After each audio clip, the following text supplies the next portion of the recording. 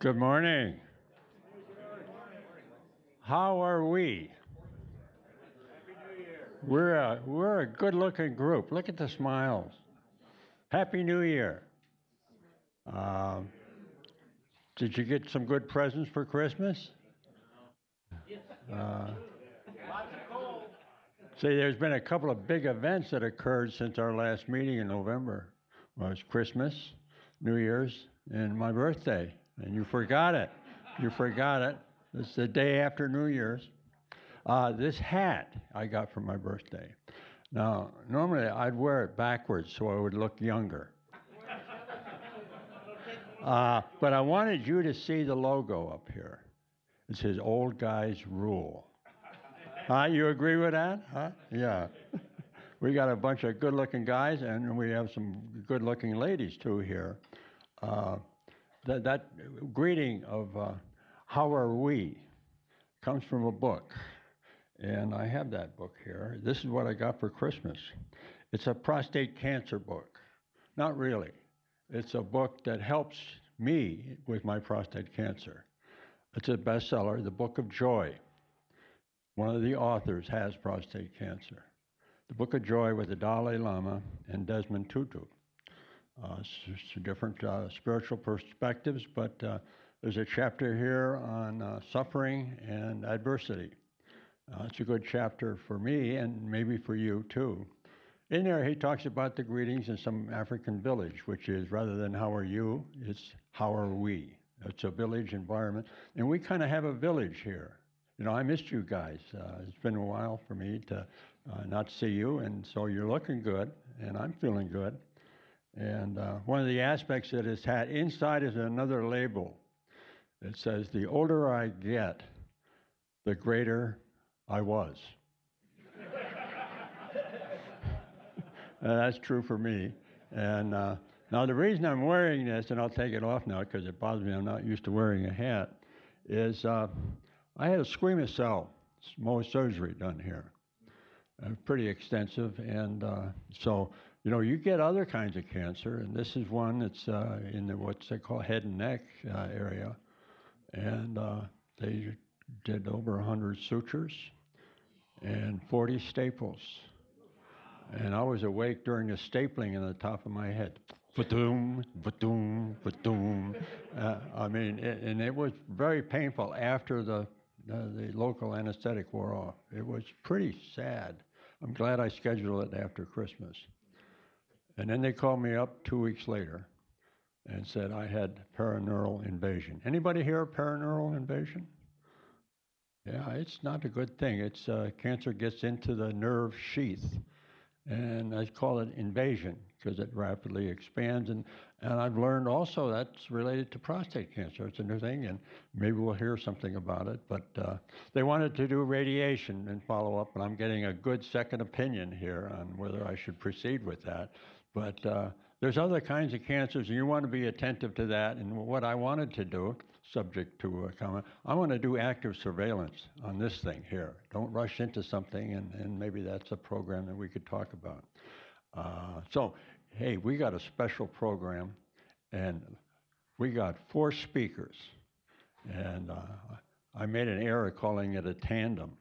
It's a quartet that we're going to have, and this is going to be interesting.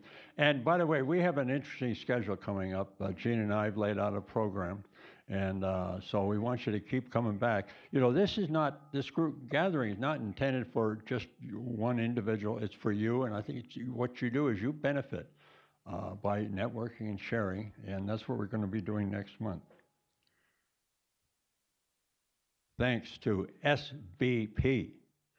Okay, here's the guys that make it run. There's 9 that make it run, and we're open for a 10th member if you want to join and help us out. And Lyle can't be with us today, but Gene is here. Gene, wave your hand. And then we got me there, and Bill Manning in the back. There's Bill. And then we have, let's see, John. Where are you, John? There you, John. Hey, have you seen our new website? We got a really snazzy website now, and thank you very much, John. Put a lot of effort into that, so go check it out. And then Steve, who does our newsletter. Where are you, Steve? There he is. He's going to be passing the basket in a little while here. And then we got Bill Lewis, who summarizes the meeting. You got a workload here with 4 speakers. 4 speakers. Yeah, okay. You're going to earn your salary this time. And Bill Bailey, where are you, Bill? He's back for the new year. And then Jim's out there greeting people. He's a busy guy. So I want you to know this program doesn't work by an individual, and it's a team effort, and we have fun doing it, and we'd like you to join us. Okay, newcomer package. Yellow sheet. For the first time, we need this. We got, okay. Did you get one? I did not. Hey, he didn't get one. Okay. Okay. Bring them down in front after the meeting, and you'll get a call from Jean, see if you have any questions or what your particular areas of interest are. And okay, our support group purpose. We share patient-focused experience on becoming your own case manager. You have to manage your own case. Your doctor is not going to do that. He's got 3,000 or more patients. He gets prepped maybe 10 minutes before you walk in. And it's up to you to keep all your lab notes. Those lab reports are yours. Ask for them, copy, put them in a notebook. Take that notebook with you. Remember when to get your PSA and ask them and so forth. So it's up to you to make your schedule and all that. And really important that you get a frequent PSA. I'll cover that in a minute. But we're not a substitute for your doctor. He's the professional. What you hear is here today, and that includes our guest speakers, is just for your benefit and thought-provoking maybe. And hopefully what this will generate is questions you want to ask your doctor. What about that, and how come this, and so forth. So that's the thing you have to do. You have to ask your doctor the questions. He may not think about what your concerns are. So take notes. Okay, what we have for you is a brand new website, and we got a library here full of books, and some are for rent, and some are to purchase, and we have some free things out there. We got the new wellness book that Moyad has written.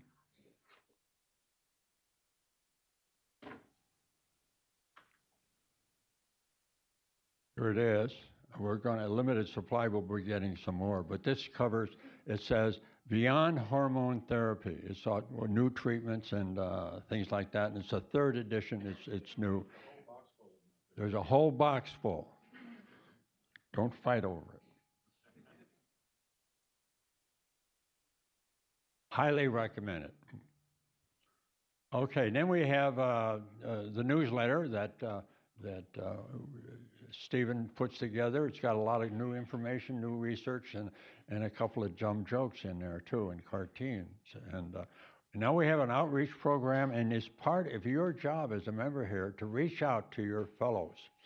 If you got prostate cancer and you have 6 friends, one other one probably has cancer. If you have a son, he's probably at the age now that you ought to be telling him to get that PSA and ask him about it and so forth, because it's more likely he's going to get prostate cancer because there's a genetic trait to it. And so you got to get out there and promote, and here's a brochure that we have out there. Grab a few and take it with you and take it to your church group or your poker games or whatever and promote our meeting. And we have monthly meetings, as you know. Dum-da-dum. We got a panel of experts next month. This is one of the specials that we do now and then. It's been a while. We'll have members like you in the audience, who will give a story about what their experience is, what they've learned, and what they're going to be doing and so forth. It's really, really special, and I'm sure it will touch you, and you'll learn something from that. Now, if any of you would like to participate in a presentation, come see me or Jean and let us know, and we'll give you a little guidance on a little handout on how to put together a little package, and we'll help you if you need to on a PowerPoint. Then following that, we're going to have a breakout session where we break it out into small groups with each kind of treatment. So if you're thinking about getting a certain treatment, join one of the 5 groups we have and share your notes with each other. Yes?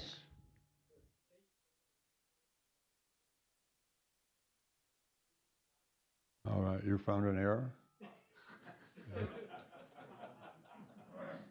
It's got third, fourth Saturday. It's past the first 3 weeks of the month. I'm not as great as I was? Is that what you're saying? We will correct that. Thank you for letting me know. Okay. Old guys make mistakes. Okay, now we're going to have a little raising the hand here, and this is for the newcomers' benefit, and then also for our group of doctors here, so they get a profile of you guys. And so goes some questions. How many are here for the first time? Raise your hand, please. Okay, welcome. Keep coming back. I think you'll find it works for you. How many have been recently diagnosed within the last 6 months that you have? That was a surprise. That was a shock. You're a little concerned. You have some anxieties, understandably so. I remember when I first learned about it. My doctor didn't call me up and talk to me. He just mailed me a note with the lab report. I think you got prostate cancer. Go see a urologist. I don't like that doctor. I didn't like my urologist too, but that's something else. Okay, how many have had prostate cancer for up to 1 year? Let's see if, okay, well, that means we're going to get some more hands. How many have had up to 4 years? Raise your hand. Okay, we haven't hit our peak here. 5 to 10 years. There, it kind of looks like we got a bell-shaped curve here. 11 to 15 years, raise your hand. Okay, the curve is coming down. Anybody higher than 15? 1, 2, and I've got 20 now. And Jack, is that you back there? 27 years. So you young guys, look at that. 27 years with prostate cancer, and he's still smiling. Look at that. Yeah, good for you, Jack. All right. Next survey. Now, some of you have had more than one treatment, so raise your hand as frequently as the treatments you've had. Okay, the first one, no treatments, but you're on active surveillance. Please raise your hand. We have quite a few on that, okay? And now on prostate surgery of all kinds, raise your hand. Okay, now we go to radiation of all kinds. Look at that, the new gold standards. Keep those hands up, look how many we got here, see? Okay. Oh, I forgot to raise my hand. All right. ADT hormone therapy. We got a lot of us around that too. Chemotherapy. 1, 2. Okay. They're smiling too. New treatments. What's some new treatments? Cryo. Where's our cryo? Okay. Okay, and let's say Zytiga, Xtandi, Provenge. Yeah, all the above, the new stuff. Okay. Yeah, Keytruda, yeah, that's, okay. Now, here's a good question for you. How many have had recurrence? Look at that, recurrence. Okay, now let me do a special. How many have had surgery and have now recurrence? Raise your hand. Okay. Now, how many have had radiation and recurrence? Raise your hand. That's about the same. Let me ask a subset. Okay, if you've had surgery, how many have had recurrence after, say, 3 years? Raise your hand. Okay. How about radiation after 3 years? Raise your hand. All right. I thought there would be a difference, but I didn't have surgery, but I had recurrence after 10 years. It does recur. All right, let's get a subset of radiation treatment. Those that raised your hand, how many have had the external beam? Raise your hand. That's what I had. Okay. And now, how many have had brachytherapy, seeds, the implants? How many? Okay, 1, 2, 3. Okay, 3. Cyber knife. 1. Cyber knife. How you doing? Great. Okay, good for you. Okay. All right. Yeah, SBRT. Okay, how about proton beam? Proton. How many we got now? We got 1, 2, 3, 3 how you doing? How you doing, Larry? Okay, he just, you finish it up or? Oh, yeah. Okay, yeah. Well, we're going to try to get Dr. Rossi in here mid-year and so forth to give us an update on what's going on. All right. Okay, here we go. We need your support. This is not free. We don't have a big godfather. And so we're dependent upon you folks to give us some money. And we got small baskets, so put in big bills. A big bill has a 0 up in the corner, like 1 0. And if you want a bill with 2 zeros on it, that'd be great. But $10 is the norm that we need to keep this function going for us. They're tax exempt. Tax time's coming up, and I know you regret not giving more last year. We're not related to any religious or medical organization, so please dig deep for us. Just while you're digging deep, let me remind you, we have 6 things that we emphasize in this group. Early detection, get an early PSA, get it early. You want a too late detection? Just wait. And too late means it may be too late. Get good high-definition diagnostics. And we have a lot of discussion on that in presenters. And get a targeted biopsy. Get that needle aimed at the tumor rather than just a random biopsy. Know your Gleason score, because that Gleason score determines what kind of treatment you want. And maybe you don't need treatment. Maybe you qualify for active surveillance. And we're going to hear about that next month. Then your treatment selection. Lyle told me there are 16 different kinds of treatment. And so what do you pick? So that's what we focus on. You saw how many are taking radiation. Some people think that we're not in favor of surgery or we're against it. We are not. Surgery, there's a difference in surgery and the side effects and radiation and the side effects. There's a difference, and maybe you'll touch on that. And radiation has fewer side effects and less intense. That's why I chose it. And it has some advantages, but so does surgery, has some advantages. Thing about surgery, and this is my perspective on it, surgery is like, for prostate, is like the forward pass in football. 3 things can happen and 2 are bad.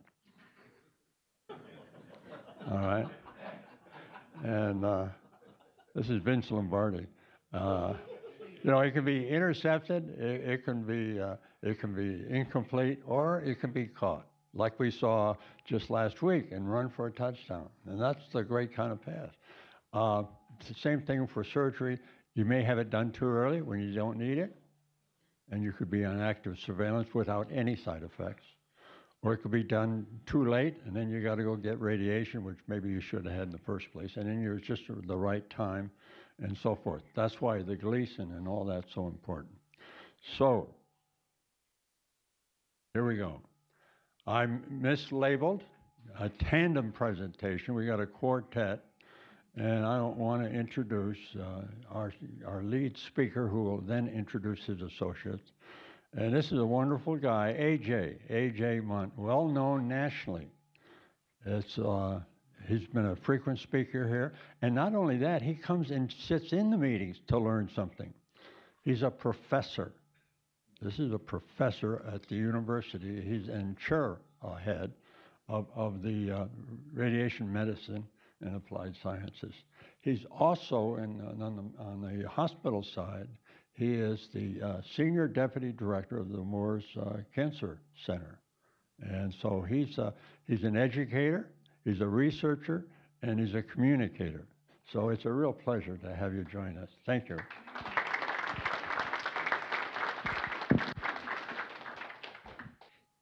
So I'm A.J. Mundt. I'm the chair of radiation oncology at UCSD, but I also took on a new position as the senior deputy director of the Cancer Center.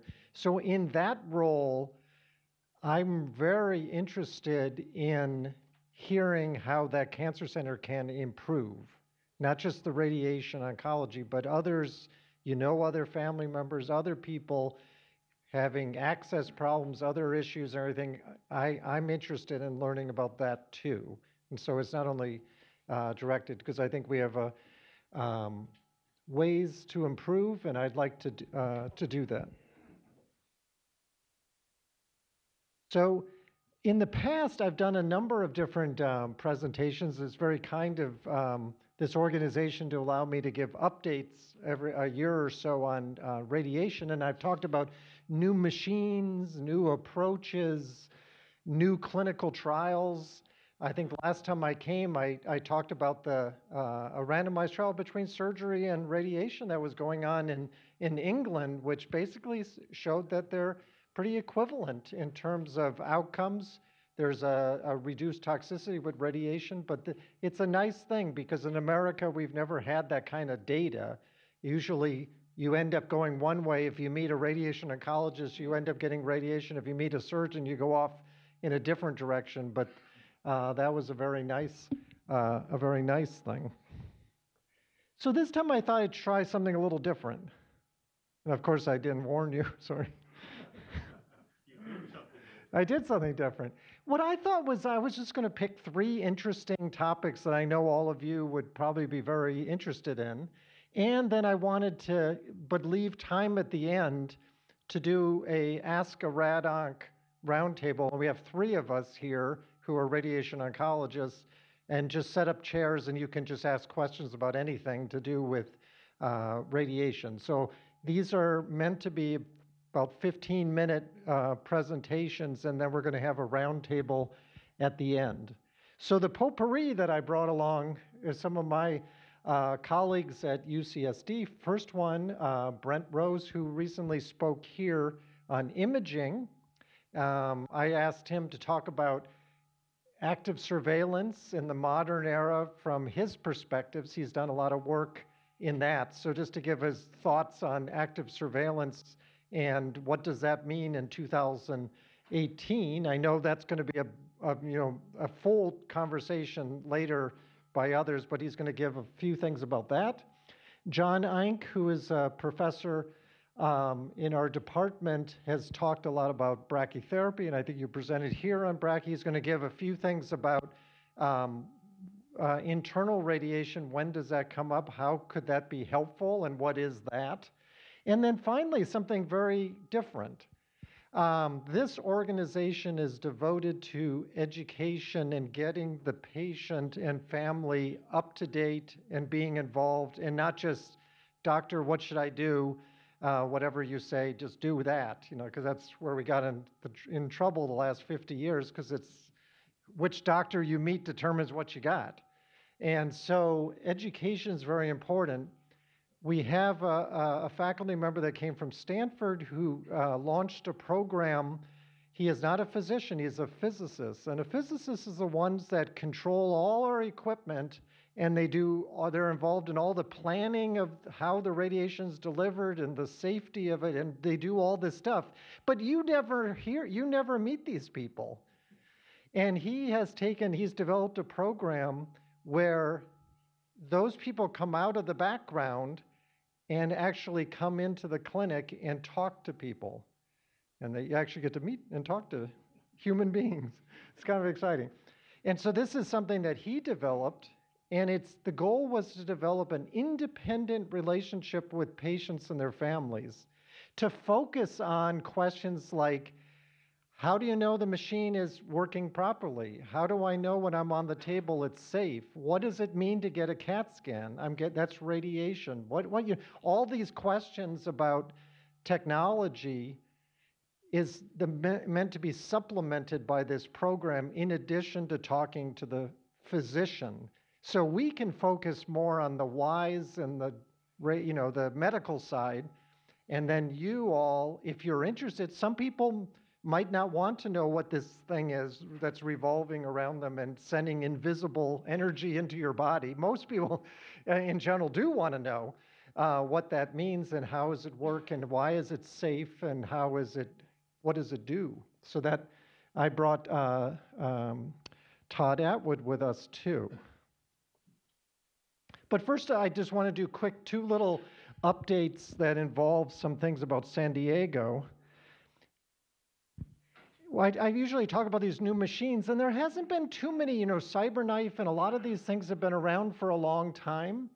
There is something new that's kind of, it's interesting. And in San Diego, it's kind of interesting. We, have one of the few proton centers, in the United States. We now have the one of the only two of these things. This is called a Halcyon. And it's a machine that no longer does this big thing rotate around you. It looks like a CAT scanner. And you go through. The cool thing about this is it's super, super fast. And treatments are in the order of like 5 to 7 minutes. It's very, very quick. That's important because time, not only is it uncomfortable, these hard tables that you have to lie on, and you need to keep still, things can change inside your body. Your bladder fills and it pushes on the prostate. Your rectum can have gas and things can move around. And moving around inside your body is a problem for us because if things didn't move, we could focus really hard and limit radiation to other things. But if things are moving around as you're on the treatment table, we have to give extra margin, to make sure that if there's movement, we're going to not miss. So speed is a really important thing. It's not only a comfort thing, it's also an accuracy thing. So this is exciting. University of Pennsylvania beat us by a week. They're 1 week ahead of us, and so that we treated the second patient with this in the world. But Pennsylvania was 1 week ahead of us. And you've probably been hearing in the news a lot about the proton center and changes in the proton center. Scripps has broken with the, or proton center has broken with Scripps is probably more accurate. So they've changed and they've gone through a complete reboot. It's been a really exciting thing because it's become what it probably should have been all along, a regional resource. It's not one hospital, Sharp or UCSD or somebody having their toy and everyone else is not part of it, which is what the news and the advertising for years has been like. It's rebranded as the California Proton Center. I think this is really exciting because now it's different organizations like UCSD and Sharp and Palomar and everything can be involved and be part of something that's really good. And I've been really excited by this. So I actually, in addition to all our friends like Carl and Andrew and others, Carl would be the one you probably mostly know. I've invited them in to be part of our faculty, and I've placed 2 physicians at the Proton Center. And I just really want this to be a good thing. And I think it is. It's a great modality. It has its role. It doesn't replace necessarily, the other EBRTs and things, but everything in medicine is a toolbox of different things. Hormones and different things have a role, and this has a great role, and I'm very happy about the rebooting of the Proton Center, and it's exciting to have Carl coming in the next number of months, because I think it's really become what it should be. It should have been all along, because it's really going to be a resource. We're already treating there. This is a little off topic, but here is our pediatric radiation oncologist. He's treating patients from San Francisco, from Los Angeles in pediatrics, and I think that's wonderful. That's what it's really become what it should be. So now let's move to our potpourri of topics. We're going to start with active surveillance. We're going to move into the internal radiation. Then we're going to move into the education aspects.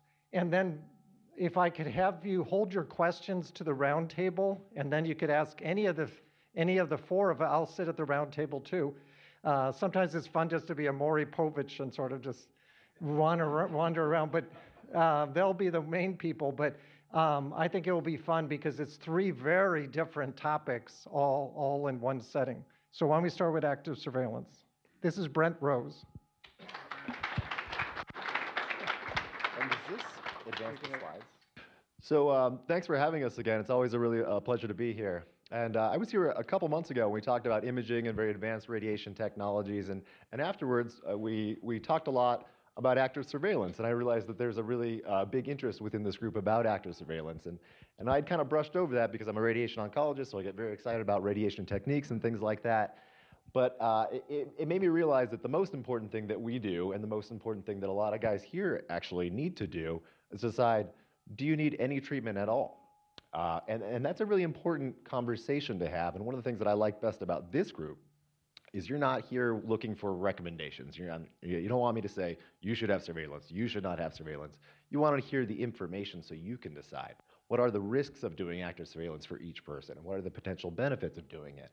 And I think that's really great. And I think I just want to take a few minutes to go over some of the issues with active surveillance, both the kind of the standard active surveillance, which there is a lot of maturing data that we can go over, which is kind of interesting, and then sort of new avenues that we can look at for active surveillance and how to make it better and a little bit more focused for each person based on the imaging and based on genetics and genomics and things like that. So we only have a few minutes. I know this is a pretty big topic, but we do have to start a little bit at the beginning. So, you know, there was a general consensus that for 50 years, patients were being overtreated. We just treated everyone because we didn't really know.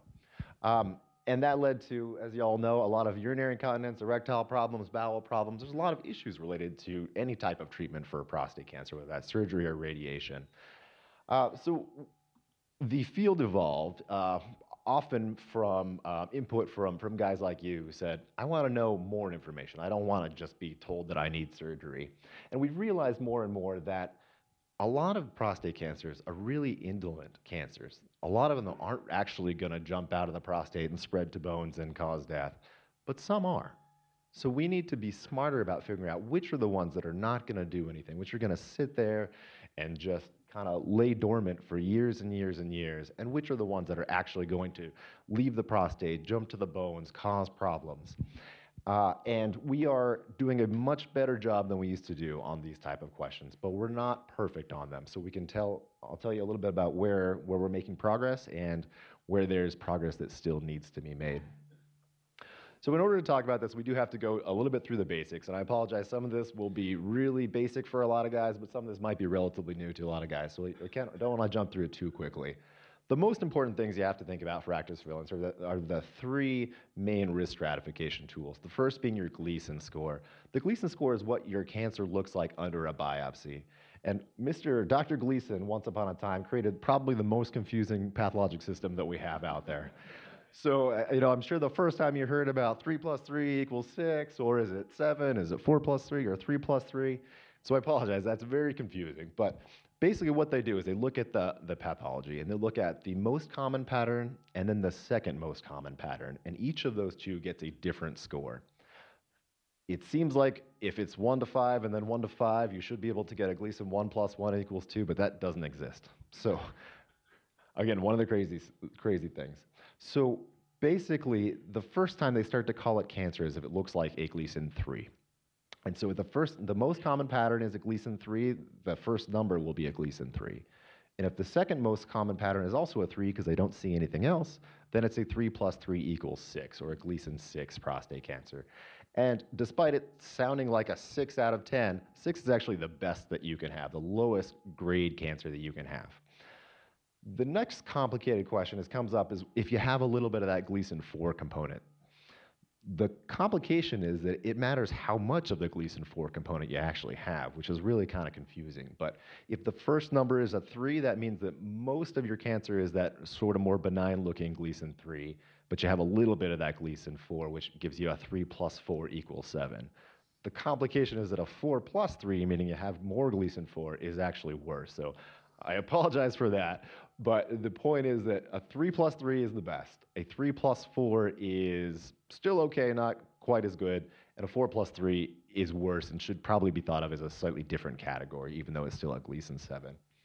Then we move on to the PSA. That's relatively standard. You get a lab value. It tells you some number, usually somewhere between 3 and, could go pretty high. But if you're in the early stages, it's usually less than 20 or so. And then the exam. What does it feel like when you feel the prostate? Is there nothing, so that we call a T1C, you can't really feel anything? Or is there a small little nodule that we might call a T2A? Or is there a big nodule and it's growing outside of the prostate?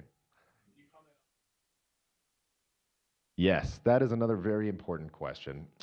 We look at what the cancer looks like, but it's also really important to know how much of that cancer is there. Is there a tiny little speck in one of the prostate cores of the 12 prostate cores you got? Or are all 12 of those needles coming back with cancer? And that tells us more about the volume of cancer. How much cancer is there actually there? And the more cores you have, the more of those biopsies that come back with cancer, the more likely you are to have a cancer that can spread and can grow and grow outside of the prostate.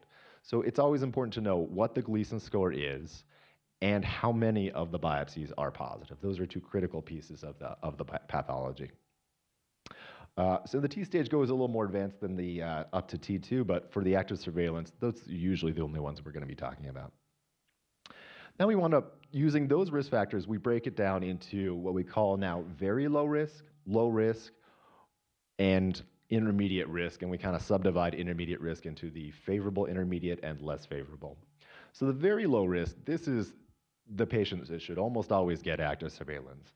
So they have only Gleason 3 plus 3 equals 6, so no Gleason 7, none of that 4 component, and really a very small amount of it, only up to 2 of those needles that go in come back with cancer. So normally you get 12 needles in a biopsy. If 2 or less are cancer and it's all 3 plus 3, you're in this very low risk group.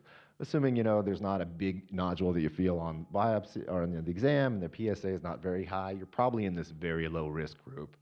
We'll talk a little bit more about the data on surveillance in that group, but generally it's excellent. If you have a little bit more than that, maybe you still have all Gleason 6, but maybe you have 6 cores involved or 8 cores involved, or the PSA is a little bit higher, or there's a small nodule, then you're probably more in the low risk group, which is still a good candidate for surveillance, but the risk starts to rise a little bit. The real break point, though, is whether you have this Gleason 7 cancer, and then you get put into the intermediate risk group, or potentially your PSA is higher, maybe you're a PSA of 12 or 14 or something like that. That shifts you into the intermediate risk group. That's much more of a cautionary area for active surveillance, and we'll go through the data a little bit more in just one second.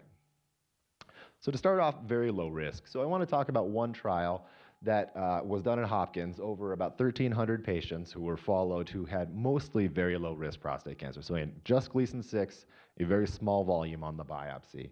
And these followed these guys for many years. And looking at this curve here shows how many end up getting treated. So one take-home point for active surveillance is by 10 years, probably about half of the guys are going to end up getting some type of treatment. Whether that's surgery or radiation, at some point the PSA is going to rise to a level that becomes concerning, or you're going to rebiopsy it and get a Gleason 7 or higher and then want to do treatment. So if you do surveillance, it doesn't mean that you'll be on surveillance forever, but it does mean that you can potentially delay it for a while. But a benchmark number is about 50% at 10 years. But then we looked at how all the guys did who were followed with an initial strategy of active surveillance. And at 15 years, almost no one had died of prostate cancer. 99.9% of guys were still alive, doing well. If you look at the number that had metastasized, 99.4% had not metastasized, so meaning 0.6% of guys, that's about 1 in 500 guys had had a metastases at 15 years under this very low risk category. So that's about as good as it gets. It's hard to beat those numbers. So if you have very low risk, it's hard to argue doing any type of active treatment for that, just because those numbers are so good, and the risks of treatment are going to be much higher than that. And again, that doesn't mean that you should do nothing if you have that. You should just ignore it and forget about it. You still need to be followed, and we'll talk about what that means to be followed. But probably you're going to be thinking that your management strategy is active surveillance first, unless you have a really good reason not to. Then we move up to the low-risk category. So maybe, again, you have 6 cores that are positive instead of 2 cores that are positive, or your PSA is a little bit higher. Maybe you have a PSA of 8 or 9 or something along those lines. Active surveillance is still a really good option in these groups, but we just think a little more carefully about it in that case. So the big data here that we want to talk about is the PROTECT trial, which Dr. Mundt had mentioned, and this is the group of about 1,600 guys who were randomized to active surveillance, radiation, or surgery. And they all did really well. Again, here about 50% of the guys had been treated by 8 years. So again, 50% by 8 to 10 years is about standard if you're going to go on surveillance. Looking at how the patients did, 99% of guys were alive at 10 years, regardless of their treatment. Again, this is a pretty low-risk group of patients. So this really hammers home the point that even if you got active treatment, it probably didn't really help a lot. There's a small benefit. We can see that metastases were a little higher if you went down the active surveillance route. So it's about 6% develop metastases. So 6 guys out of 100 develop metastases by 10 years. So that's a real number. It's not huge. And the other issue is that some of these guys on this trial weren't really low risk. They were more intermediate risk. So probably some of those metastases came from the intermediate risk group and not the low risk group. So generally, it's still pretty safe to consider active surveillance for the low risk. But there are a few things that you might want to consider if you're going to go down that route and you're not exactly a very low risk guy, but still probably a very good option. The intermediate risk group is the interesting question, because some guys might make sense to do active surveillance for an intermediate risk cancer. So if you had a little bit of the Gleason 7, the 3 + 4 = 7. But we really have to be cautious about it, because these are the type of cancers that do have a really high potential chance of spreading. And high is a relative word, of course. So what does high mean? And that's what we really want to know. Unfortunately, there's not great data in this group, because most doctors are a little scared of doing this for young, healthy guys. You know, if you're 80+ years old, then yeah, that makes a lot of sense. You know, the risks aren't that high. But if you're in the 50s, 60s, then we get kind of scared about doing this. This is probably the best data that we have. This is a study from Europe where about 600 guys of all the different risk groups were followed. And if you look at the curves, by 10 years, about 30% of guys, so 3 in 10 guys, ended up having either metastases or rising PSAs after definitive treatment. So they're in the non-curative setting now because of the active surveillance approach. And by 15 years, that number actually got up to about 50–60%. So those numbers are a little scary to a lot of us.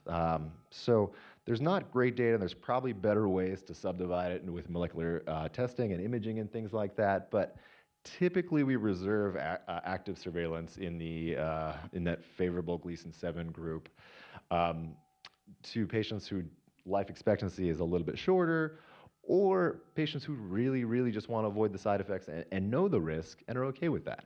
And that's okay. That's what this group is all about, is knowing what the risks are, and you make that decision. Maybe you're okay with a 3 in 10 risk of having metastases, knowing that even if you do have metastases, you can get hormone therapy and control it for a long time. So it doesn't necessarily mean you're going to die of it.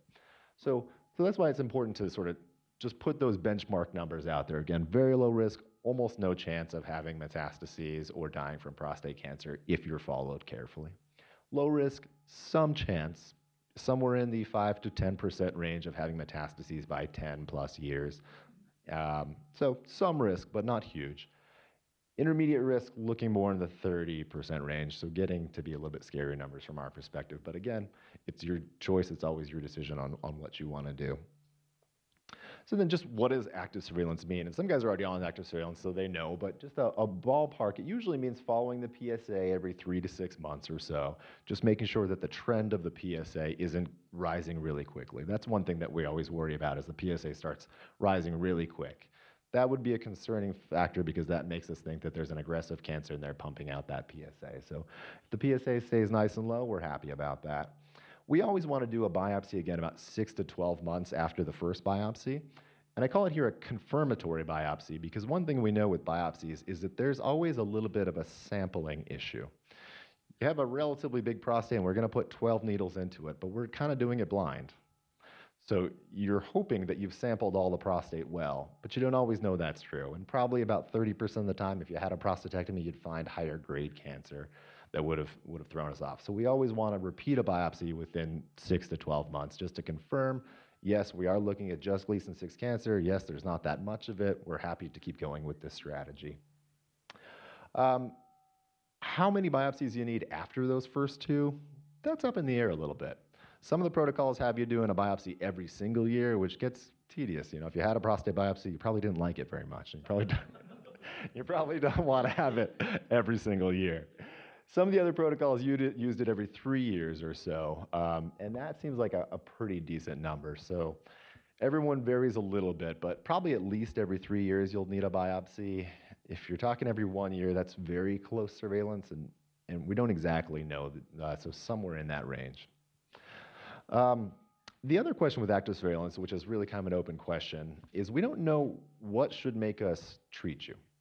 We know that as the PSA starts to rise, that's probably bad, but how fast does it have to rise for us to get concerned? We also know if you get a biopsy and then you get some Gleason 7, probably want to switch gears and do the active treatment. But that doesn't have to be true. You know, if you have a tiny little point of Gleason 7, is that enough? Maybe you're still in a risk group where you're okay with the increased risk. Or if you had 2 biopsy the cores that were positive and now you have 4, has that really changed, or is that just a little bit of sampling difference? So unfortunately, we don't exactly know.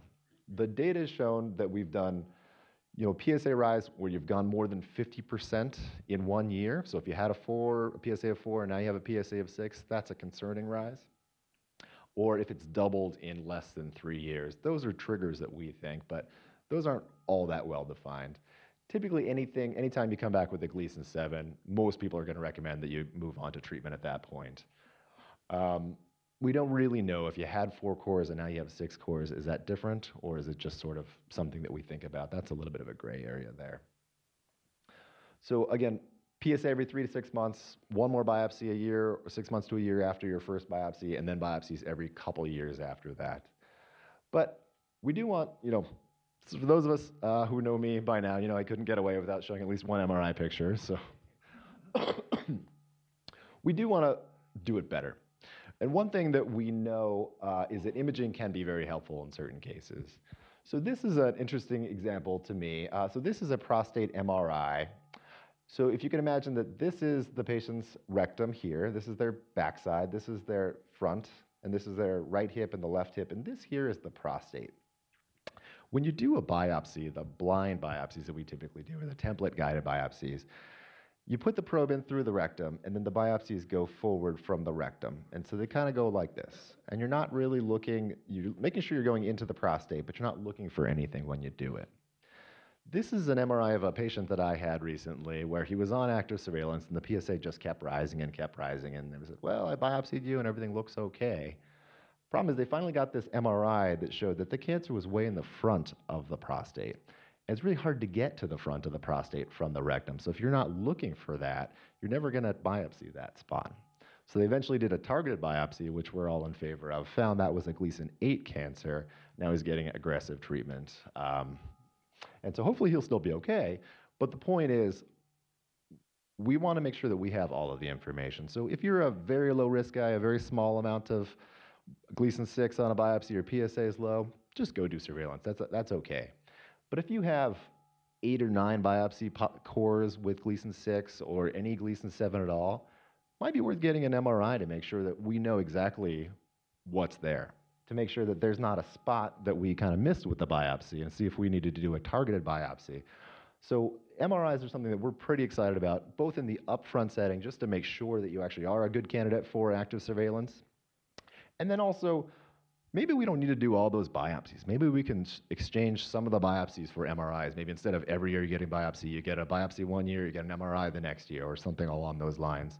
Those protocols are all evolving now, but more and more people are thinking about doing MRIs in lieu of some of the prostate biopsies. You're never going to get away from a repeat biopsy, unfortunately, on active surveillance, but maybe you could stretch them out a little bit by doing the MRIs instead. The next thing that I think is really interesting is coming down the pipeline, which we haven't talked about much here. I'm not sure if you guys have heard about this much. Looking at the actual genetics and genomics of the tumor is something that's definitely coming, and we're learning more and more about it. There's lots of different types of tests. Decipher is the one that we talk about the most, mostly because it's a good test and the company is here, but there are other ones like Polaris and things like that. Looking at what are the genes of this cancer? Can we do better than what does it look like under a microscope and what is the PSA? Because we've been doing that for 50 years. What are the genes telling us? Is this a cancer that has the genes it needs to grow and metastasize and spread and things along those lines? Well, the Decipher test and the other tests actually do provide information. So it's not useful for everyone. But if you're in that kind of gray area where you're thinking about surveillance, but you're not totally sure, that's where something like a genomic test can actually be pretty useful. So we can see here, this is patients with high, medium, and low risk on the genomic Decipher test. And these are metastases. So if you have low risk, very low risk of having metastases. And if you go higher, then the risk is not so low. So you can integrate that into our classic risks group. So if you have a low risk cancer and you get a low risk Decipher score, you have almost no risk of having metastases. So it's sort of combined together can be useful information. That being said, if you have a low-risk cancer and then you get a high Decipher score, that might raise a red flag and say, maybe I'm not the one for active surveillance. Or so it's more information. It's useful information for some people, not for others. But it's something at least to talk to your doctor about if you're on active surveillance or debating active surveillance, particularly if you're in that gray area. You might ask, is that something that could help me make my decision and help me inform my risk of metastases and things like that going forward? Okay, so that's my talk, and we'll do questions afterwards. So thanks so much for your time, folks.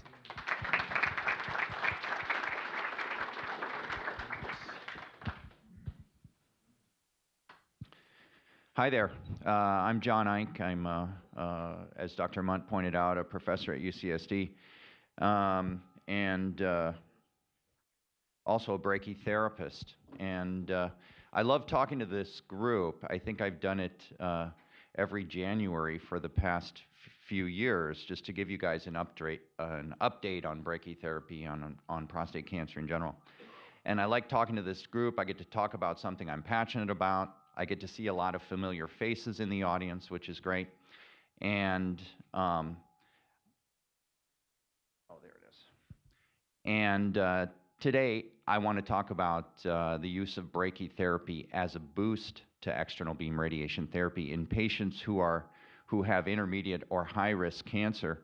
I also wanted to comment just briefly on active surveillance, and I thought that was a great discussion on sort of modern-day active surveillance. But I always counsel my patients that if you choose active surveillance, every member of your care team has to be involved in that decision, because if you go to your primary physician and they get a PSA and it draws that asterisk on the computer again and it's abnormal, they send you a letter saying, I'm worried about your prostate cancer,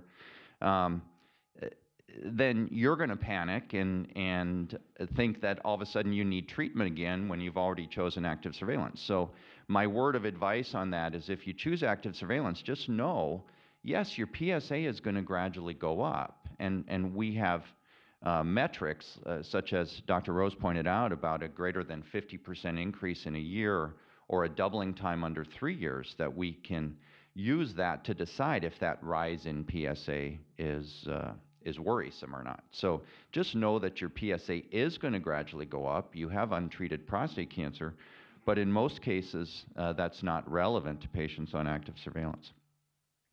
So I think Dr. Rose did a nice job of explaining to you and describing what low risk and intermediate risk and high risk prostate cancer is, so I can kind of go through the definitions briefly here.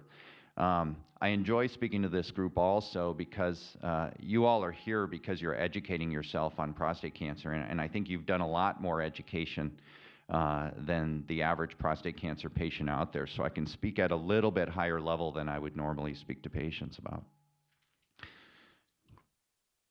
So really what I'm talking about is this group of patients here. This intermediate and high-risk group of patients. So those are patients with Gleason 7 prostate cancer. They have PSAs over 10. They may even have Gleason 8 to 10 disease. So we're really focusing on not the active surveillance group of patients, but a higher risk group of patients than that. So in general, the patients I'm talking about have higher PSAs. They have a higher clinical stage and a higher percentage of core involvement. And that really equals a higher volume of cancer in their prostate gland. So that could be 2 intermediate risk factors or 1 high risk factor like Gleason 8, 9, or 10. And in general, I think it's safe to say that as the volume of cancer increases, the dose of radiation required to cure the cancer also increases. So this is a group of patients we treated at UCSD from 2006 to 2015. Last year, we reviewed the results in about 1,000 patients treated with external beam. So these were all patients treated with external beam radiation therapy, modern day IMRT, to high doses with image guidance. And these are the results. The upper curve is actually a favorable group of high-risk patients. Those are patients with just Gleason 8 prostate cancer, but no other risk factor. They've got PSAs that are nice and low. They don't have a lot of cancer in their prostate. And they fare really well with just external beam radiation. But unfavorable intermediate risk patients, which are the blue curve here, and unfavorable high-risk patients, which is the tan curve here, don't fare nearly as well. A number of these patients, about 2/3 had hormone therapy, and all with high-dose radiation. You can see in these high-risk patients only about a 70% long-term cure rate for those patients. So these are the patients that we can really try to improve outcomes, and I think we can do that with brachytherapy, which I'll talk about. So what I'm really talking about here is a combination of IMRT. So we treat your prostate and seminal vesicles, and if there's a high probability of lymph node involvement, we'll also treat the lymph nodes to 45 to 46 gray. That's about 5 weeks of IMRT. And then within 2 to 4 weeks of finishing the IMRT, we either do a permanent seed implant, which is my preferred method of giving the additional radiation, or we can do a high-dose rate needle implant to the prostate. So think about low-dose rate as being permanent seeds and high-dose rate as being needles that stay in your prostate for anywhere between 1 and 2 days in order to deliver radiation through those needles. And then the needles are removed at the end of the treatment. This is all important. I've already alluded to the fact that as the volume of cancer goes up, a higher dose of radiation is needed. We have 4 randomized trials that really prove this point. Probably the most common, the most well-known one is one done at MD Anderson from 1993 to 1998. And really what they found is that if you give a high dose of radiation, the most significant benefit was for those patients with a PSA over 10. So again, patients with higher volume or more cancer in their prostate gland. The Loma Linda Proton trial was actually a group of mainly low-risk patients, so we really can't, they all benefited from higher doses, but we really can't apply that to intermediate and high-risk patients. And then in the Dutch trial down here, you see the effect of the higher dose was most apparent in intermediate and high-risk patients. So there are many methods of delivering different doses of radiation. You can have conventionally fractionated radiation, which just means many small doses of radiation, 1.8 to 2 gray, over 4 to 5 weeks to deliver a total dose of 78 to 81 gray. You can have hypofractionated, which is a little faster way of doing the radiation, which we're doing more nowadays, where you get a dose of 2.5 to 3 gray for a total dose of 60 to 70 gray. You can get low-dose rate brachytherapy, which is permanent seeds, anywhere from 120 to 145 gray. And you can get high-dose rate brachytherapy, 4 to 6 gray per treatment, up to 30 gray. So I'm throwing a lot of numbers out there, but what I'm really pointing out is that the way that you give the radiation and how rapidly you give the radiation really changes the total dose that you're able to give. So you can see these total doses are really quite different.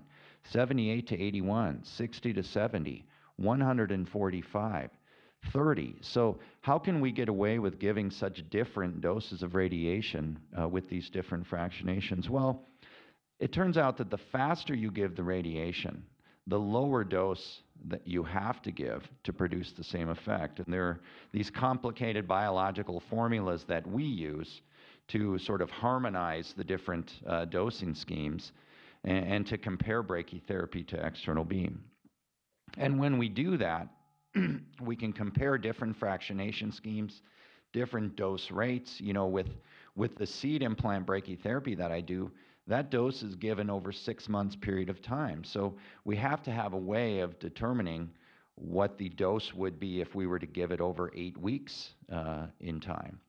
So for example, how do we compare 40 to 45 IMRT treatments, 5 CyberKnife treatments, 2 HDR implants, or a single LDR seed implant in terms of the effective dose that we're giving? Well, there is a concept called biological effective dose, which means we can throw away all these complicated dose fractionation regimens and using formulas determine how these different treatments compare in terms of the biological dose we're giving the cancer.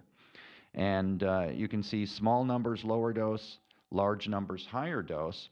And the way that we get the highest BED to these cancers are these combination treatments. 25 external beam radiation treatments and either an HDR prostate boost or a seed implant boost. But what is the real dose of the tumor in brachytherapy? If I prescribe a dose like, let's throw out 145 gray for a brachytherapy treatment, well, that dose is not the same throughout the prostate. It's not a homogeneous distribution of that 145 gray. This is a low dose rate seed implant that I did a couple of years ago. The red around the periphery is actually that 145 gray. But this yellow horseshoe-shaped curve in the center is actually 150% of that 145 gray, which is 215.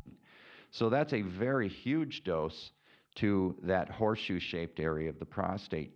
And just to show, this is an HDR seed implant, HDR needle implant I did a number of years ago, showing a similar thing, that there's a horseshoe-shaped area that receives a much higher dose. So why is that important? Well, the area where prostate cancer is most likely to be, the prostate has 4 different zones. This is the back of the prostate, this yellow horseshoe-shaped structure, and that's the structure known as the peripheral zone. Well, where does prostate cancer most likely occur in your prostate?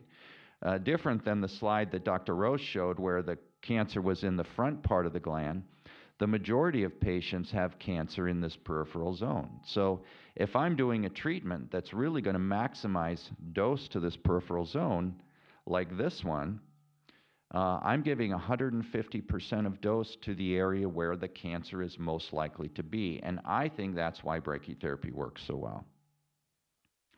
So what is the proof of this? Well, when we started doing seed implants back in the 1980s and 90s, we only treated the lowest risk patients. So those patients that Dr. Rose talked about that now would get active surveillance, we treated those patients with seeds because we were really concerned.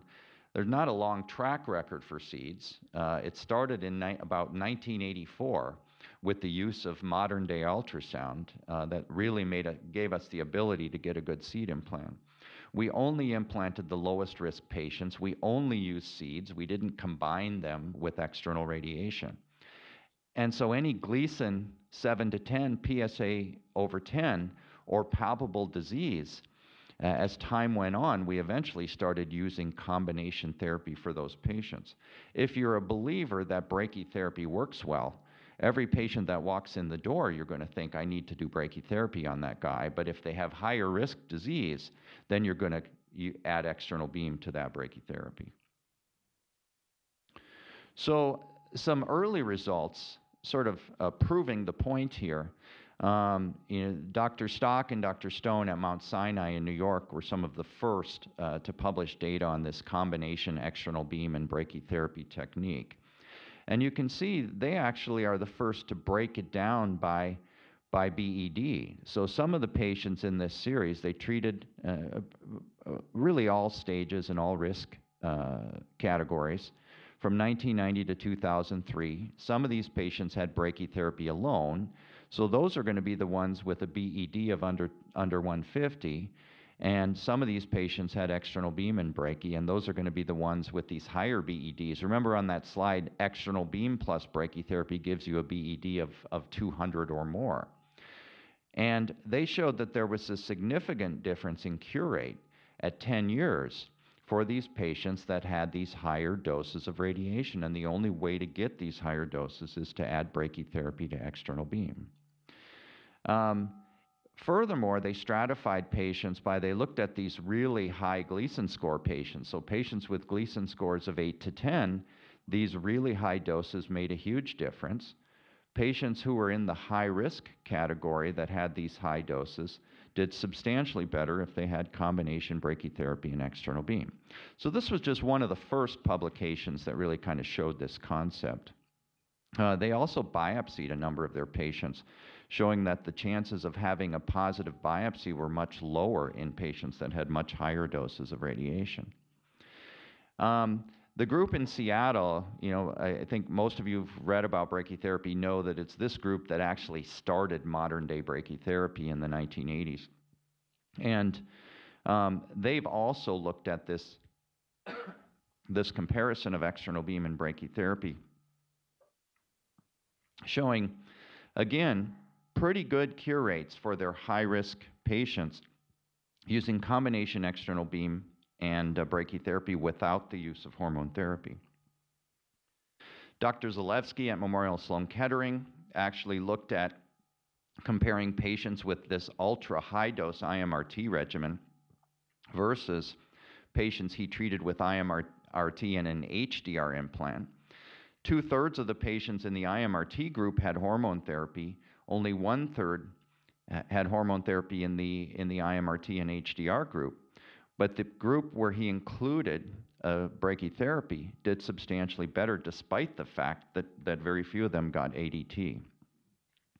And now a couple randomized trials. So these other studies sort of showed the concept and showed some retrospective data that these patients with brachytherapy and external beam do extremely well.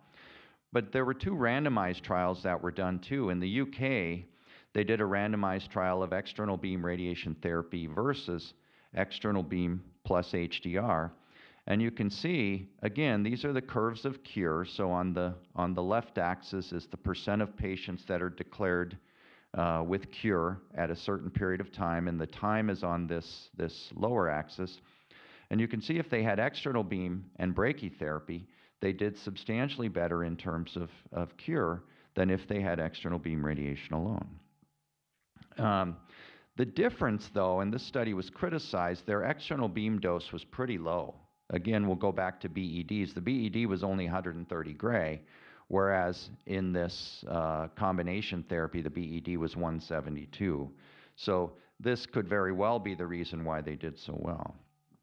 And finally, I think many of you who've come to see me as a patient for consult heard me talk about this trial that was done in Canada that was presented about 1.5 years ago now, almost 2 years ago, where they treated 398 men with intermediate or high-risk disease.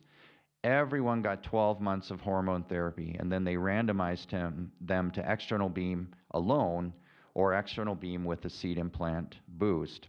And you see at 9 years, the number of patients that were cured in the external beam alone arm were 62.4% versus 88.3% in the brachytherapy boost arm. And these were an unfavorable risk group of patients.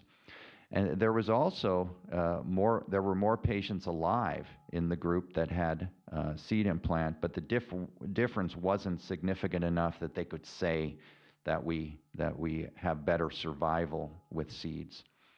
Toxicities were higher, so there's always an expense to pay by giving higher doses of radiation. There are slightly higher risks of both rectal and urinary toxicity. The combination seed implant and external beam patients have a higher risk of urethral stricture, and that was this 8.6% compared to 2.2% in the external beam radiation therapy arm. This risk of stricture was actually a lot higher than other studies have shown, so there are many that question whether it really needs to be that high. These are, again, the results in graphical form of the ASCEND-RT trial. These are the patients that had the seed implant boost versus the patients with external beam. And you can see between 80 and 90%, almost 90% of these patients were cured at 10 years. So in my mind, this is the new standard therapy for patients with intermediate and high-risk disease. Not everyone can have seed implant. Those of you that I've talked to about it know that I look pretty closely at your urinary symptoms. And if you're already waking up 3-4 times at nighttime, have a restriction in your urinary stream, you've been on Flomax or Hytrin for years, and just aren't happy with your urination, seed implant may not be for you because it can cause 6 to 9 months of increased urinary symptoms. And so I tell all patients this, and that is a reason why we choose to go the external beam route in some patients. So finally, on this previous slide, 12 months of ADT probably isn't going to make most of you happy when we're sitting down talking about treatment. And is there, I've had patients ask me many times, can we get rid of the hormone therapy from this? What about just radiation alone? Well, there is some evidence, although I think it's not conclusive yet, that if we add brachytherapy to a patient's treatment regimen, that perhaps we can do without the hormone therapy. This is a report from Mount Sinai. These were all intermediate risk patients. They had 350 patients with seeds and external beam, and 82 patients with seeds, external beam, and ADT. And the group that had radiation alone versus the group that had ADT, they did exactly the same at the 6-year point. So perhaps, at least there's retrospective evidence that the use of ADT may not be as critical in patients who are having a seed implant. And the same data exists for the HDR boost as it does for seed implant boost. Dr. Martinez, who was at William Beaumont when this was published, had 507 patients treated with external beam plus HDR boost. Some of them had ADT, some of them didn't, and they did exactly the same at 5 years. I've already alluded to the fact that there's a price to pay if we give higher doses of radiation, if we add seed implant to external beam. These are the randomized trials on higher dose that I talked about, and these are the percentage of toxicities. You can see in this MD Anderson trial, the risk of rectal toxicity went way up when they went to higher doses. Same thing was true in this UK trial. But with modern dose IMRT, which this is a report from Memorial Sloan Kettering, the risk was only about 1%, which is similar to what we see in our UCSD data of having rectal toxicity. In these randomized trials, when you add seed implant to external beam, about a 2.1% risk of grade 3 rectal toxicity, which means you developed rectal bleeding and required some form of treatment for it. So there's still some room to improve in terms of toxicity from these treatments. So I wanted to spend a couple minutes talking about something else I'm excited about, and that's the use of spacers for patients having either external beam or seed implants. So there's a new FDA-approved hydrogel spacer called Spacor.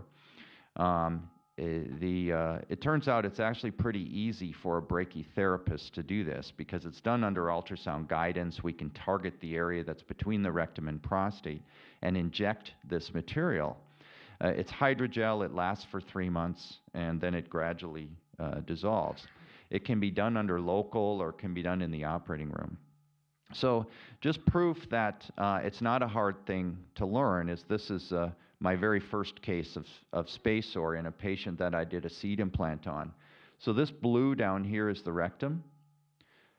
These colored curves up here are the different doses from the seeds. So red is 100%, that's 145 gray. Yellow is 150%. So you can see these colored curves don't even touch the rectum because there's this big white blob in there. That's the spacer. So it just beautifully pushes the prostate and the rectum away from each other and allows a really safe radiation treatment. This guy is not going to get radiation proctitis. The reason I did this in the first place is this is a guy with inflammatory bowel disease. There's a disease called ulcerative colitis where the rectum is more sensitive to radiation. So he's not going to get that 1% risk of rectal damage. He's going to get a higher risk than that unless I do spacer. So we place spacer. His rectal dose is just about 0. This is an MRI showing prostate is this dark gray thing here. This is a sagittal, so it's as if we cut you open right down the middle and we're looking from the side. This is the tailbone right here. This is the rectum, this dark thing here, and this bright white thing is the spacer. You can see it separates the rectum from the prostate by over a centimeter, and that is way more than we need to be able to provide a safety margin. So spacers actually been compared in a randomized trial. The group took 222 patients with early stage prostate cancer. They used modern day IMRT to 79.2 gray and 44 fractions. The average distance between the prostate and the rectum on this trial was 12.6 millimeters if they put a spacer in, and only 1.6 millimeters if they didn't put a spacer in. And there was a significant reduction in rectal toxicity severity in the group that had spacers, 2% versus 7%. So based on this trial, this was approved by the FDA for use in patients. And as of January 1st, we now have a billing code for it where Medicare patients can have it paid for. Prior to this, it cost about $3,500 to $4,000 out of pocket. Just a look, this is probably not that helpful. They looked at the percent of bowel decline or of bowel symptoms. And you can see that if they had a spacer, they had some bowel decline, but then it went down to pretty low levels after treatment versus if they didn't have a spacer, the control group, some had a longer term decline in bowel function. So in conclusion, dose escalation in order to give high BEDs, as is possible with brachytherapy boost, leads to higher biochemical control in intermediate and high-risk patients. What we're shooting for is a BED over 160, and you can only get that by incorporating brachytherapy into the treatment plan. LDR seeds and HDR are both capable of increasing BED to these very high levels and have both been shown to improve control of the cancer. ADT may not be necessary in the setting of such extreme dose escalation, but if you come see me and you're high enough risk, I'm still going to recommend ADT because I don't know, there's just no randomized data to tell us that you don't need it. And I'm still worried about patients with Gleason 8, 9, or 10, or patients with Gleason 4+3 that have a lot of cores positive, that we really need the help of ADT in their treatment. Although risk of rectal toxicity is low, placement of a hydrogel spacer can further reduce this risk. Thank you.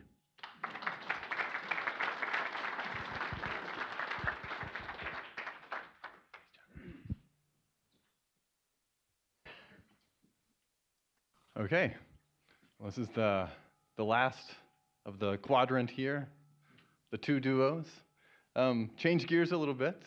So you've heard from 3 different radiation oncologists, and as AJ mentioned, I'm a medical physicist. And so now we're going to switch gears and talk a little bit more about kind of a unique or novel educational initiative that we started at UC San Diego, and kind of the thought behind how we got here and how we've implemented it into all of our radiation therapy going forward. So let's start here. Could I see again the hands of those who have had radiation therapy? A lot of you guys. Okay, so can you keep your hands up if you know what a medical physicist is? Okay, it's good. I mean, it's not good, but I think this is going to help me get there. Okay, so at UC San Diego, I think now we have 16 faculty medical physicists. How many faculty radiation oncologists do we have? 21. So that's kind of the ratio we're dealing with. So even though you only know your radiation oncologist, if you've had some sort of radiation therapy, there are a lot of us doing something. I like to at least tell my bosses that we're doing something, but we're somewhere in the background. And as AJ mentioned, oftentimes we think, hey, maybe we should let them out of the background and see if we can be beneficial. So as a medical physicist, we have a lot of responsibilities. We have PhDs, we're not MDs. So we do a PhD in medical physics at this point. And then we have a 2-year residency helping us understand everything we've learned, how we can utilize that in a clinic. And we kind of break down our main goals into, first and foremost, we calibrate and maintain all the equipment related to radiation therapy. So this applies to external beam radiation therapy. So those of you who had external beam with a linear accelerator, brachytherapy, afterloaders, or equipment that goes along with implanting seeds. We also are in charge of establishing a quality assurance program, which we think is very important. So essentially, we determine, and perform all these tests to help us eliminate errors.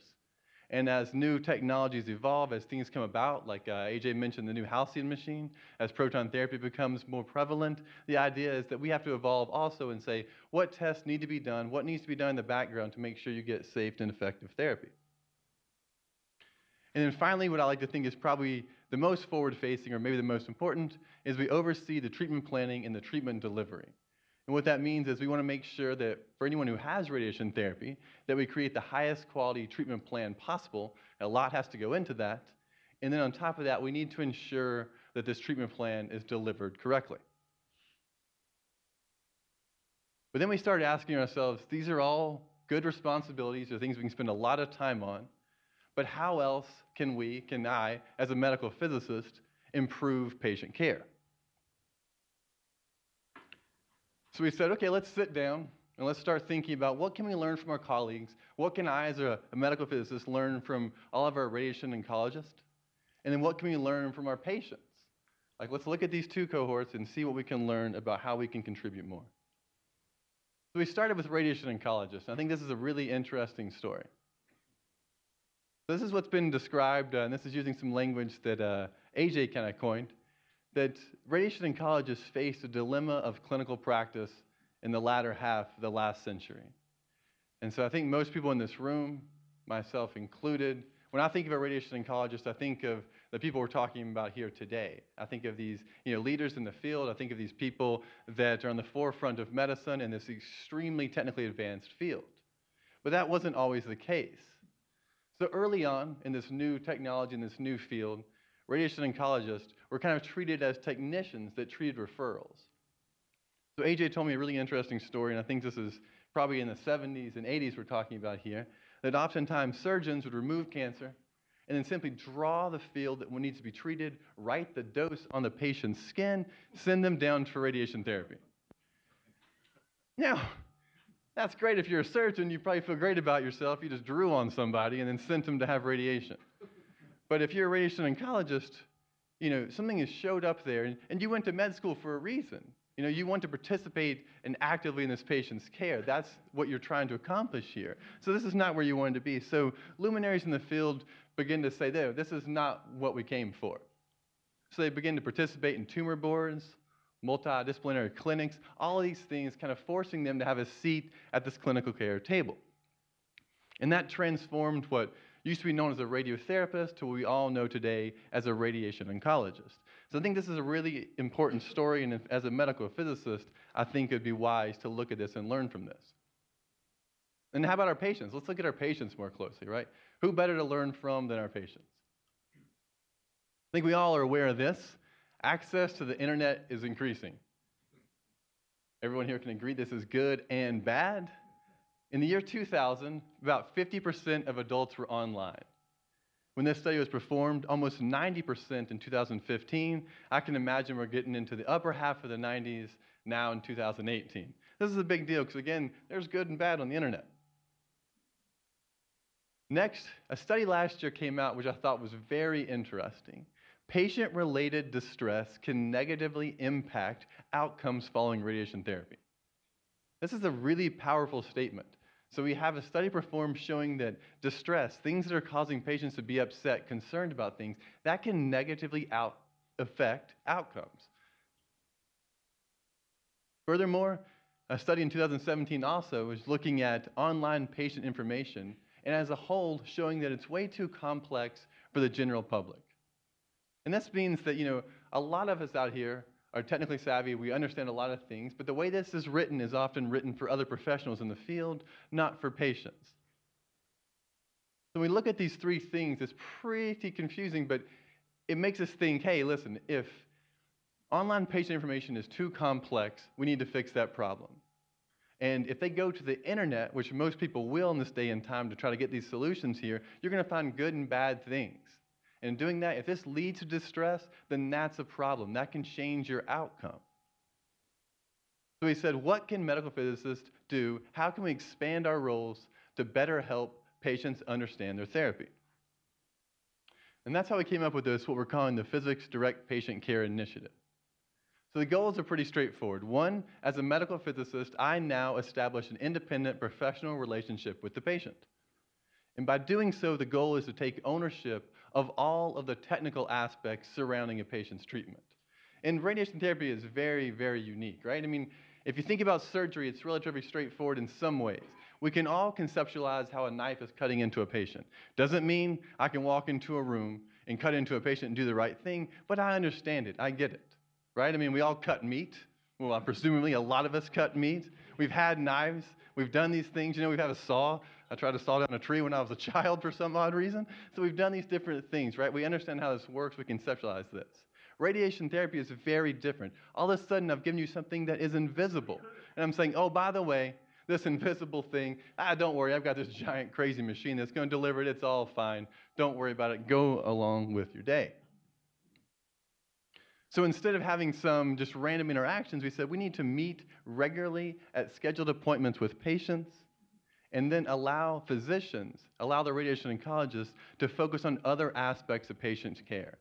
So the idea is that if we separate these two things, if we take ownership of all the technical aspects, we can help patients get through this very complex therapy and then provide our radiation oncologists with more time that when you meet with them, that you can discuss other parts of your care. So then it was great. We talked about this for a long time. I spent probably 2 years talking about this at Stanford, and it was part of the reason I came down here is AJ and Todd, the head of physics, said, hey, let's come down here and let's give this thing a go. This is a good idea. So I've been talking about it forever. That's all good and well. I was randomly meeting with patients that were either very concerned about their therapy or just kind of happy to have someone else to talk to. But there was no organization to it. So now we had to figure out how are we going to actually make this work? What do we need to put in place to make this work? What are we actually looking for here? So we started with the pilot program, and we wanted to explore the clinical implementation. So where do we meet with patients? When you guys come, where do we meet? How often? How does this fit into the busy clinic? And then learn from the patients. The goal was to try a bunch of different things and learn from you guys how we can be helpful. So how are we best utilized in patient care? We wanted to understand kind of common concerns and questions, like underlying concerns that most radiation therapy patients might have. And then we want to spend a lot of time trying to develop or determine the most beneficial educational materials we could create so patients automatically had this material for them. And then further investigate how we, as medical physicists, complement the care that you're getting from your radiation oncologist. So here's a little timeline of what we came up with and how we've implemented it now. So physicians, you meet with them at the consult. You had your on-treatment visits, and as a follow-up visit. Therapists, those who've had radiation therapy, you kind of understand. You meet these therapists at the simulation when you're getting your CT scan. And then you see them every day for treatment. They set you up in your machines to get you prepared for this. We looked at these two schedules and said, okay, what do we need to do? Where do we fit in? So one thing that was clear to us is that simulation. After you've had your consult with your radiation oncologist, that's great. You've decided to go forward with radiation therapy. But what we didn't want to happen is we didn't want you to show up the first day in your simulation and not be sure what was going to happen next. So we are the very first people you meet when you come through for this trial. We're the first person, and we can provide like an overview of not just what you're doing there at simulation, kind of get a better feel of any underlying concerns you might have about radiation therapy, any questions you have right off the bat, and then give you an overview of the entire process. Let you know when we're going to see each other again, what's going to happen that day, and how we're going to be available. And next, we meet with a patient immediately before their first treatment. And this became really, really clear to us. Because what happens is, at your simulation, people have shown up there, and they're not sure what's going on a lot of times. Maybe they know they've had a scan, they're going to have a scan, they've had scans before. Maybe they think they're going to have treatment that day as well. A lot of questions. But the day you show up for your first treatment, oftentimes that's the first time you'll see, whatever this modality that's going to deliver this treatment. And that's really important. I don't want anybody walking into the room for the first time, seeing a linear accelerator, and having any anxiety whatsoever. This should have been discussed beforehand. You guys should be aware of it. And if you have questions about everything that goes into when I saw you for a sim to now that's going to go okay, I want the first time you lay down on that treatment couch, you to feel comfortable about it. So what we did is we decided we started making educational materials that are dedicated, to that patient for all the information we'd like for them to have right before their first treatment. So we create these kind of personalized infographics for patients, and so we review their CT sim. We remind them what happened at CT sim, and then we show them a little bit of their CT sim and kind of explain, this is how we know the target we're trying to treat. This is how we keep track of all the other important organs at risk, and this is how we create your treatment plan. We use this information, and then we decide, how many different angles do we need to employ here? Like, how can this, really complicated piece of equipment achieve this goal of delivering radiation from multiple different angles to allow it to build up to the one point we want to get the most radiation while keeping everything else we want to avoid to a safe or tolerable level? And then finally, when you lay on this machine, when you're undergoing radiation therapy, how do you know you're in the exact same position you should be? How do we know that everything's working as it should work? We provide this information to all the patients right before they start their treatment. And then we decide, hey, we're going to meet with patients at the last week of treatment just to make sure, hey, everything's been going according to plan, see if there's any underlying questions that they didn't have answered, any things that kind of remain in the back of their mind, or new questions that have popped up, on these couple weeks of treatment or several weeks of treatment.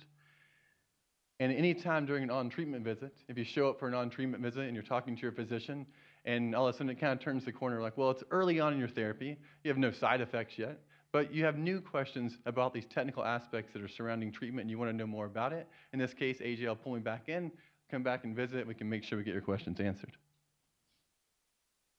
So what are our initial observations here?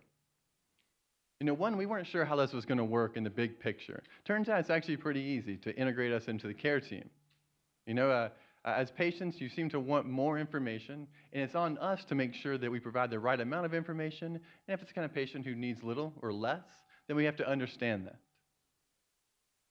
We feel like we're able to help a wide variety of patients, anything from this anxious, distrusting, someone who's scared of radiation, confused about radiation, they have these negative connotations about radiation, all the way to the group that are calm, more thankful, they're just kind of excited to learn more about how they're going to attack this disease.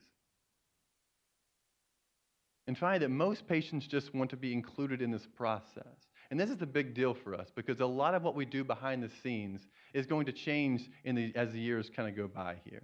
Things are becoming more automated. We're using all types of math and all types of physics to say, hey, we have all this data, all this past data. What can it tell us about how we're going to treat in the future? How can we use that to better standardize everyone's treatment? And maybe that allows us to kind of work together. Maybe we sit down in the future and we look at all the different options and say, these are the different types of therapies. These are the types of plans we can generate. Here are the kind of side effects we can expect with more kind of a shared decision-making approach involving the radiation oncologist as well as all this data that's going to go into creating the best treatment plan and treatment delivery. And finally, this is a very rewarding experience as a medical physicist. We think what we do is very important behind the scenes, but I didn't expect that getting in front of patients more often, spending more time with them, understanding their concerns, and helping them work through these concerns to be better patients, to hopefully get better therapy, how much that would mean, but it's changed my work entirely. And so just let me close here with our vision. So this is something that right now is unique to UC San Diego. We're publishing a lot on this. We're doing a clinical trial to see how can we affect anxiety, patient satisfaction. How can we change physician time saving? Can we allow the physicians to focus more on what they should focus on? How do all these things take place? And if we can do that, then we can change the entire field and hopefully change radiation oncology together as well. And so we want to expand the scope of the medical physics profession and provide even more value to our patients as well as the entire field of radiation oncology. So thank you for your time.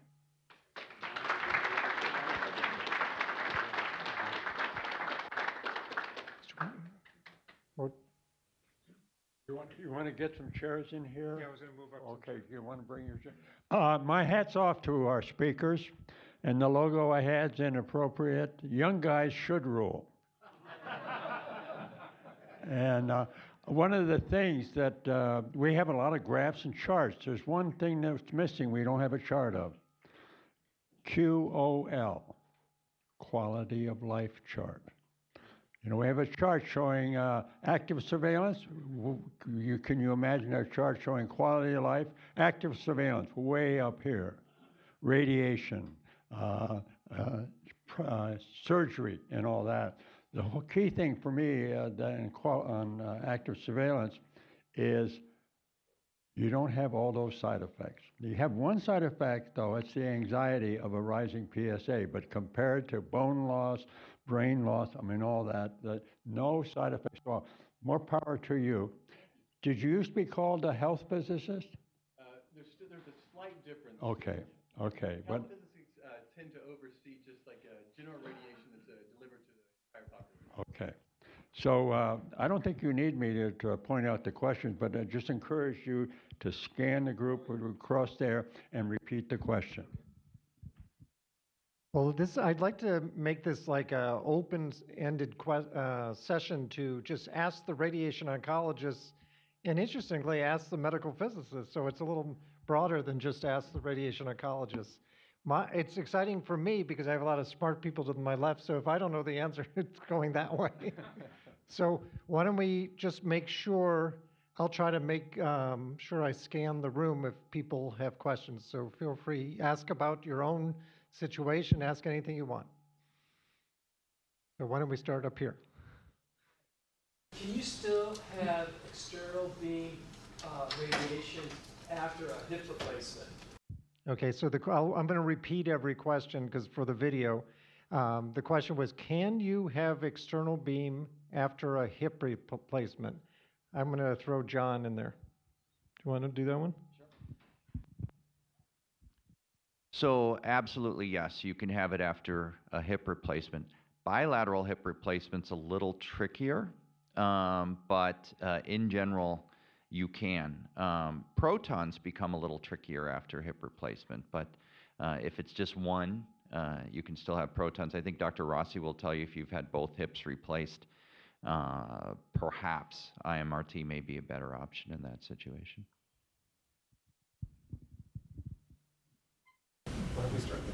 Yeah, shouldn't everybody get an early on MRI?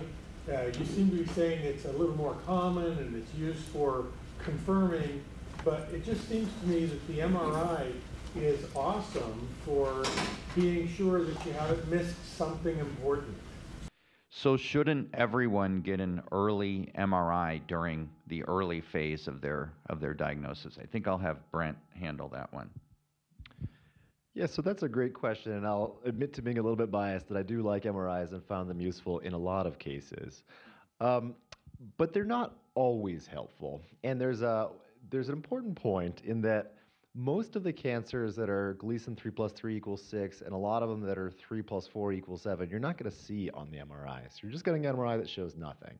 And that's okay, because sometimes that means that you didn't have a Gleason 8, 9, or 10 that you needed to know about.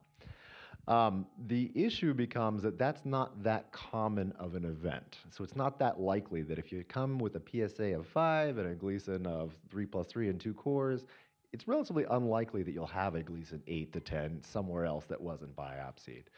So the question kind of becomes, is it worth the money to have everyone get an MRI just to make sure the small number of guys aren't missed? And from a policy perspective, you can imagine that you'd have to calculate the numbers and all these things. from a patient's perspective, I would probably prefer to have that MRI to make sure I'm not the one that got missed, but the actual yield is probably not that high, but it's nice for peace of mind also. On the other side, when you're talking about a Gleason 8, 9, or 10 cancer, should you get an MRI to make sure that it is that? Well, you already know that it's that. You already know that you're either going to get surgery plus radiation and hormones, or just radiation and hormones. So do you get a lot of added value to an MRI in the setting where you already know you have high-risk disease? Not a lot of extra information. If you're going to do brachytherapy, you do get information because you really need to know about the anatomy. You need to make sure that the cancer is not growing into the seminal vesicles because that could be hard to treat with brachytherapy. So there's a little bit of added value in that higher risk group, but it might not change your practice very much if you're going to get radiation and hormone therapy. So on the high end, it's probably not going to change what you do very much. On the lower risk end, it's not going to change what you do for that many people, though it might change for some. So where exactly the MRI fits in is still kind of an evolving situation, but I'm a little bit more on the pro MRI for more people. For high-risk patients, does that combination of therapy, brachytherapy, and external beam, if you know there's bone metastases, one, do they qualify? And two, does the size of the prostate or the volume of the cancer make a difference whether they qualify for that or not? Okay, let me see if I remember the question here. So first, for high-risk patients who have metastatic disease, bone metastases, do they qualify for having the combination seed implant, external beam? And then second, does size of the prostate make a difference? So I'll address the first one. So once they're metastatic, they really don't fall into this risk stratification anymore. So a high-risk patient with metastatic disease is no longer high risk, they're metastatic. So the seed implant boost or the HDR brachytherapy boost has been shown to improve outcomes in terms of PSA cure rate. So cure as defined by PSA. You really are going to lose the advantage of doing that seed implant if there's cancer outside of the prostate. In other words, I can give you all the radiation in the world to the prostate gland, but I'm still not going to cure that cancer. So in general, a seed implant or an HDR brachytherapy boost has slightly higher risks. It has also a higher chance that you're going to have some urinary irritation. So I probably wouldn't do that to someone who has metastatic disease. Second, in terms of brachytherapy, yeah, size is important because a large prostate can be the needle paths that we use to get needles, HDR needles or seeds into the prostate can be blocked by bones in patients with large prostates, and we can't put needles through bones. It's just not feasible. So I usually choose patients with prostates under 50 cc's, or if they're willing to have hormone therapy will shrink the prostate by about 30% at 3 months. So if it's 70 cc's and they're willing to have 3 months of hormone therapy, it'll probably get down to around 45 cc's, and then it would be feasible. So size does make a difference. If it's 90 or 100 cc's, I can't do an implant on that patient. Prostate size, prostate volume. What is the correct way to express it? Is it in cc's, just like you just mentioned, Dr. Einck, not grams? My second question is, relatively speaking, isn't it true that a larger prostate, 70 cc, versus a 30 cc prostate produces more PSA? Therefore, a person with a larger prostate it's not unusual for their PSA number to be higher simply because they have a larger prostate? Is that sort of a... Yeah, so a couple different questions. So first is, how do we express prostate size? Is it in grams? Is it in cc's? And then the second question is, a patient with a larger prostate, aren't they expected to produce more PSA and have higher PSA levels? The first question, in terms of prostate size, we express it in cubic centimeters, milliliters, or grams, and they're all the same. They're all the same. Because 1 cc of water weighs 1 gram. 1 milliliter of water weighs 1 gram. And we generally think of human tissue as being the density of water. So yeah, it gets confusing, but when a urologist examines a patient with their finger or does a rectal exam, they always say, oh, it's 35 grams. When we do a volume measurement on CT or ultrasound or MRI, it's always in cubic centimeters. But they're the same. They're the same. And in reference to the second question about volume of prostate and producing more PSA, I think that's true in the patient that doesn't have prostate cancer. For example, a guy with BPH whose prostate's 80 cc's could have a normal PSA of 5, even though that's outside of the acceptable range. The primary care doctors, urologists, always have to weigh prostate size in there in terms of whether we should get a biopsy. What's this patient's risk of cancer? His PSA is 5, but his prostate's 100 grams, cubic centimeters, milliliters. His risk probably isn't that high that his biopsies are going to show prostate cancer. But once you've had cancer, I don't know what you guys think. I'm not sure size makes a big difference because cancer produces a lot more PSA than benign prostate tissue does. So I think PSA is a marker of cancer volume in a patient with prostate cancer more than it is of prostate volume. I think that's a really great question, and we see that a lot, in particular in relation to patients on active surveillance, because often we'll see someone who has a relatively large prostate, which does make more PSA than a smaller prostate. So then as the PSA is rising, we're a little bit caught between, is that from the cancer or is that from the normal PSA, because normal prostate, because normal prostates do make PSA. We do not infrequently see a PSA rise to 12, 14 in a person who has a big prostate, and the urologist or whoever's following them will just say, well, they have a pretty big prostate. When you're getting to numbers that don't really make sense, that's when you really want to think again. Did I do everything right? Did I get my MRI to make sure I'm not missing something that's also making the PSA? So we would expect the PSA to be a little higher if you have a big prostate, but if that PSA is higher than you would expect given the big prostate, make sure you're doing everything you need to do to make sure you've really evaluated completely, and don't just chalk it up to a big prostate. Why don't we go back to the blue sweater? Can you talk a little bit about what happens after the simulation, the CT scan, and how you incorporate that with other scans? For example, I had the sim yesterday, also had the CT11 carbon acetate scan, and how do you combine those things and then explain it to the patient on that first visit? So it's kind of nice because this is kind of a medical question and a technical question. Simulation is done traditionally with a CT, a CAT scanner, but there's so many, as this group was one, sort of led the charge on other imaging tools. There's so many other great imaging. There's the C11, there's MRI, there's all these things. People like this guy next to me, are the ones that then take that other thing that Fabio does, that PET scan, and they're the ones that figure out how to fuse them together.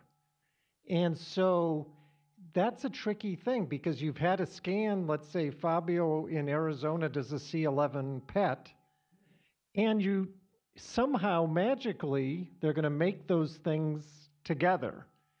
And it's really exciting because then more information gets laid on more information that gets laid on more information, because you can do an MRI fusion with a PET fusion with lots of things, right? Yeah. Yeah, so that's a great question. One starting point or to remember for everyone is that CT sim that's done in the radiation oncology department is different than a CT sim that's done somewhere else. And the main difference is that we're going to put you in the exact same position that you'll be in for your treatments. So the couch, we call these things couches, even though they're not at all comfortable like a real couch. These couches are flat for the CT sim, just like they're flat for your treatment machines. And also the CT sim has a larger bore. So essentially it's a larger CT scanner so you can fit more things through it that we use for immobilization to keep people in the same position. The CT scan is also imperative for treatment planning purposes. So in order for us to have a good understanding of how radiation is going to build up in the body, we need a CT scan done in our department that says, okay, I know all these Hounsfield units or these CT numbers, how that maps to something called an electron density, and then we use that to determine how to calculate dose. Now that's just your simulation. So that CT sim is needed for all those purposes to make sure you're lined up every day the right way, that we contour all these important organs at risk, that we can get you in this correct position. Every other image you have done has to go through a registration or a fusion process. And so we essentially use the treatment planning software to do this. And it can take place in one of two ways. You can have something called a rigid registration, which simply means I take these two data sets and I manipulate them by translating them in normal 3 dimensions, or I rotate them in like in a kind of like a pitch, roll, and a yaw. But you just manipulate the entire data set. Or you can deform them, meaning that you actually create new information to make it match up. The important thing here is the CT scan contains the vast majority of information, but these other exams provide some metabolic or functional information, and so we make sure that they're lined up in the treatment planning system for the regions we're concerned about, typically the region that we're trying to target. So essentially all of these CTs, all these MRs, all these PET scans go into one computer system, and then we have experts that line them up and check all the anatomy and say, for this region, they're properly aligned together. And we use that to put all the information onto the CT scan for your treatment plan. I can look around the room and see a number of people that had a fusion done. And a typical one is a person after a prostatectomy whose PSA is rising, and some other imaging other than CT has found a spot. That's where the CT is still done, and then that other piece of information is used to put it together. That's why you'll see from a radiation oncologist is not just interested in the report, they're interested in the data, this computer file, because the computer file is given to him, and he takes it into the computer and makes them put together. It's because Fabio is great because he circles things and points things and makes it really nice, but they still have to put the two things together inside the computer. So that's why when you've had another scan somewhere else, it doesn't necessarily have to be repeated, especially if it's not that old. If it was 5 years old, it doesn't help us. But if you had another scan, an MRI at Sharp or different things, it can be often put together, and it's not easy to do, but it's a very useful thing to do. Could I have a show of hands? I would be interested in this one question. I'm going to ask a question.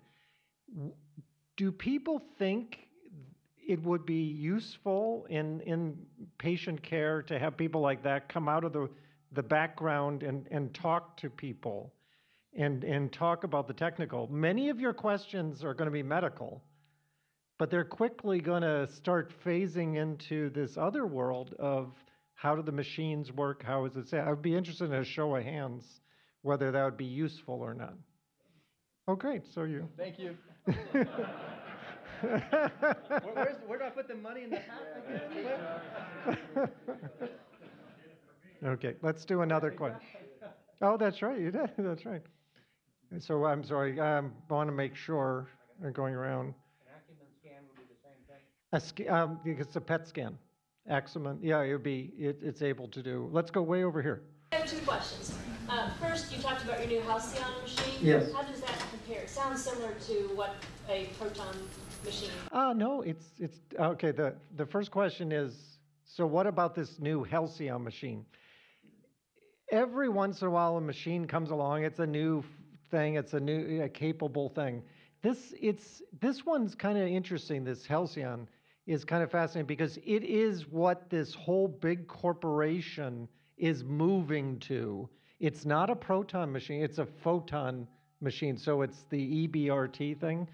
It can do a lot of things. It can do cyberknife kind of things. It can do tomotherapy kind of things, and it does it really fast. But the thing that I'm interested in is that it's sort of the future of radiotherapy. This is what a machine is going to look like in the coming years, and it's kind of nice that we're starting to see it. I've talked to a number of patients that when they go through it, it's kind of nice not having this big multi-ton thing rotating around you. That's, it's just, there's no moving parts to the person. It's kind of nice. So it's also, I think, it's just less distress. What was your second? As a primary treatment, you had a lot of great data on long-term survival with combination therapies and whatnot. Yeah. Is there similar data on surgery versus radiation therapy as primary treatments? Yes. So the question is, there's lots of data and all these different things, but is there data comparing surgery and radiation? I assure you, that's a question everyone asks us all the time when they're looking at this. For many, many years, it was not great data. It was the surgeons publishing their data and the radiation doctors publishing their data, and you kind of put them next to each other and go, I think one looks similar about, but these people are older and these people are this or that, and, so it's hard. That's why that one trial that Dr. Rose talked about, and I brought up, that PROTECT trial, they actually randomized them. They said, okay, you come in, you can have either, but we're going to flip a coin. You're going to have surgery or radiation. And then they compared them, and they came out to be the same cure rates, which was very important. Americans don't like that kind of thing. When you walk into a doctor's office, you tend not to want a coin flip, comparing things. I don't know because I often will go, which do you think is better? But we have a lot of biases and, surgeons and radiation. So it was really useful that in England that they did this, because they were identical patients that could have either way. And it would have been nice in the United States if we had done this, but often Europe does a lot of those kind of things. They compare mastectomy and breast cancer versus keeping your breast, and a lot of good things that answer a lot of important questions. So there is now good data that says they have the same cure rates. That doesn't mean one type of treatment is for everyone. Some people, surgery is a very good thing. Some people for radiation. But there isn't this idea that one is way better cure rate than the other. It's now can be individualized to the patient. And someone who has a lot of heart trouble and things doesn't sound like a good surgical person. Someone younger who wants a fast treatment that's over really fast, surgery might be a good thing. So you can now tailor it and feel good about that you're getting the same, you're not compromising your cure. So let's go way in the back. How about right up there? Yep. Could you compare and contrast like a combination treatment with the proton and the photon? Oh, one that's better or worse? Combination treatment or one versus the other? Combination treatment using for the radiation, the photon combination, and then the proton. Oh, I wouldn't have expected. So the question is asking about a combination photon and proton. It's really annoying because radiation has, It's a combination of photon and brachy, and then proton. Oh, I'm sorry. So the question was, when Dr. Einck was talking about the combining external beam with the brachy, how does it compare proton versus the seeds or the HDR versus proton? To me, I think the answer is either one would be fine, but let's see what John thinks. Yeah, so it's sort of the same answer I give patients when they're asking about definitive non-combination treatment. Protons and IMRT, I consider them equivalent. So you could do combination, 23 treatments of protons, followed by a seed implant 2 to 4 weeks later, or 23 treatments of IMRT, followed by a seed implant 2 to 4 weeks later. The toxicity you get from prostate cancer treatment is not from those first 23 treatments. It's from the dose escalation. It's from that boost. It's from the high dose that we're giving to your prostate. So if it's 39 treatments of external beam alone, it doesn't matter whether it's protons or IMRT, about the same amount of rectum is going to receive about the same amount of dose, unless we use spacer, but they're probably equivalent with spacer too. About the same amount of bladder is going to receive the same amount of dose, so outcomes are going to be equivalent. So from a toxicity standpoint, I think it doesn't really matter what you combine with the seeds. The toxicity is going to be from the seeds, or the risk of toxicity is going to be from the seeds. And I think outcomes in terms of cure are going to be essentially equivalent. Nobody's ever argued that proton therapy is more effective or cures the cancer better. The argument with protons is that it's better able to avoid normal tissues, or at least that's the argument. There's not much data to that. How about in the cap? What would you consider the PSA number to be when someone asks you, have you been cured from prostate cancer? I was under treatment 2 years ago with Dr. Einck, and they did fantastic, the team. But if I was filling out an application that says you have prostate cancer, what would the answer be? So what would you consider a PSA number after treatment in someone who's cured of prostate cancer? I'll take that one, I guess.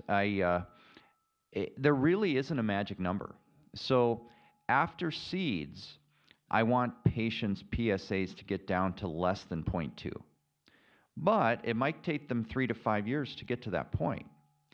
The point is, though, we consider patients cured if they get down to their lowest level, and the PSA never rises more than 2 points above that.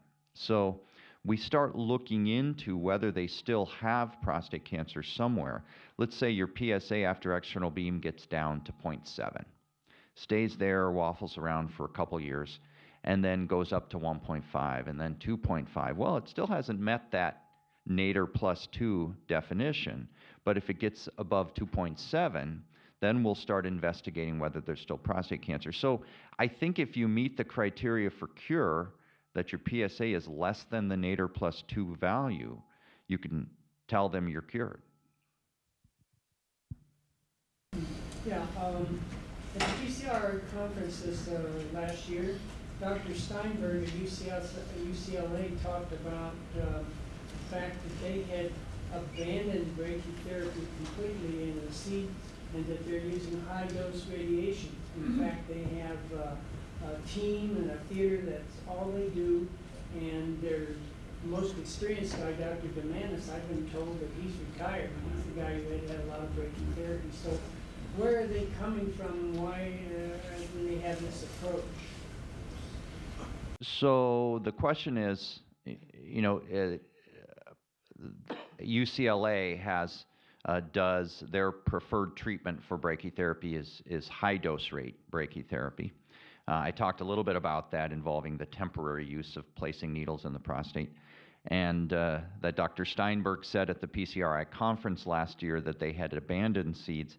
I don't know that they abandoned it. I'm not aware that they ever did seeds. So I think that there are different schools on that issue, and I think it depends on where you trained. I trained in Seattle by the guys that developed seed implants, so of course I'm a proponent of seed implant.